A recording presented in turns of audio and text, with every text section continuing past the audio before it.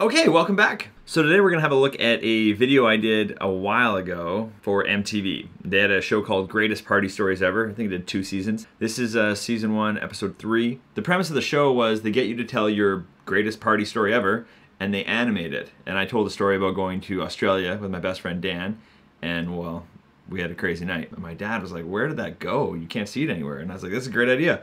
I haven't seen it since we recorded it 6, maybe 7 years ago, somewhere like that. And I'm like, yeah, let's go through it right now. So let's watch it, see how it held up. Maybe I can remember some extra details too. So my best friend and I decided to go to Australia. We're, drinking, beach, like you do. We did that all day, and then we went for dinner and had a few more beers. Probably been drinking for like 12 hours. Down Under the Influence, good pun for a title, I guess. Right when I mentioned going to the beach, they show Brisbane. Brisbane is where this story took place, but Brisbane is definitely not known for the beach. Doesn't make a lot of sense. I wonder if I still have that cardigan. I do not, but I have a very similar one. Apparently, I like that style, so maybe I should do it in this. Probably too hot for today. Back to the story. This guy right here is supposed to be me. Yeah, that's pretty much how I look when I'm drunk. We were walking up to this club, and Dan's trying to calm me down because he knows we got to be sober to get by the bouncer, and I don't care. I think we're fine. I'm always fine when I'm drinking. We get up there, and sure enough, Dan walks right in. "No, Mike, you've had too much." "No, I'm totally good. That's my buddy right there." "He's fine. You're gone." And then my buddy Dan, being the good pal he is, "See ya." He gone inside. So I wander on. Okay, apologies for the accent. I mean, I think it's not too bad there, but it's definitely not the greatest. It's probably better than I can do right now. I love the koala Easter egg. Love that. The detail on the animation makes this so good. So I wander on the corner, and there's a balcony that's open to anyone who can reach it. And I think, no problem, I can get up there. I'm climbing, and all of a sudden I hear, "Hey!" And I just sort of freeze like a lizard or something. I don't know why. "Hey! Hey, you been there a while?" "Mate, we've been here literally the entire time. I think it's time you come down." They're gonna take me back to my hostel. So they let me out of the cop car, and they're like, you go right to bed. And I was like, "For sure, officer." And I know in my mind the whole time that there's a perfectly good bar right in the bottom of the hostel, and that's exactly where I'm headed. But as soon as I walk in, I order 6 Irish car bombs. I remember ordering them. I remember starting to drink them. That's the last thing I remember. The next morning, I slowly open my eyes, and I realize I'm naked, and I don't have any idea why. I see this dude in the other bunk, and he's staring at me, packing his bag. Yeah, this story is crazy and true, and I'm sort of reliving it right now as it's happening.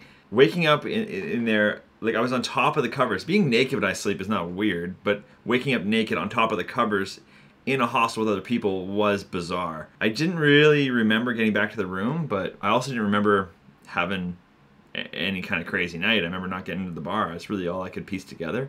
So this was bizarre. When this guy was looking at me, I was like, what the hell is the deal, bro? He's staring at me, packing his bag.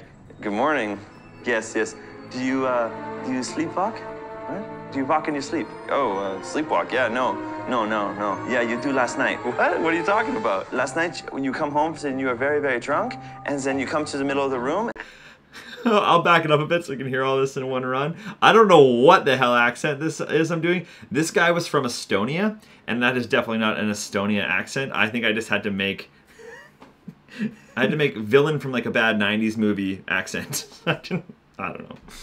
All right, let's watch this again. This is interesting when he fills me in here. Do you sleepwalk?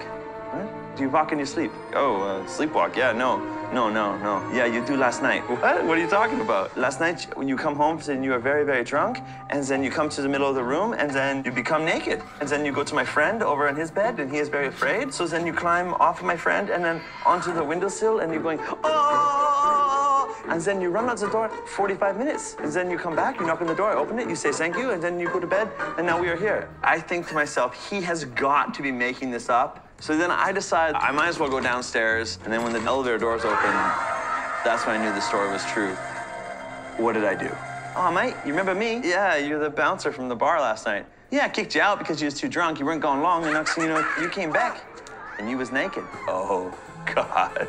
"So then you went up to the bar trying to order a beer, and I didn't know what to do with you because you was way too drunk to punch, and you're too naked to grab, so we kind of had to, like, corral you. But then you didn't know which room you was in, did you?"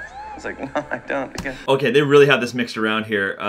After I got kicked out of that first bar, the one that Dan went into, I never went back there. I went to the hostel bar, got the 6 Irish car bombs, met a couple girls, talked to some people. That's the last thing I remember that night, and I went to bed. It's that bar that I went back down to, the one in the bottom of my hostel, right? Like I didn't go get in a cab naked and then go down the street to wherever I came from. That didn't happen. I just went back to the hostel bar. Everything else about this is very accurate, except they just got that mixed up there. But I guess it makes more sense. I mean, it just makes it much more streamlined. Yeah, and I didn't know what to do with you because you was way too drunk to punch and you're too naked to grab.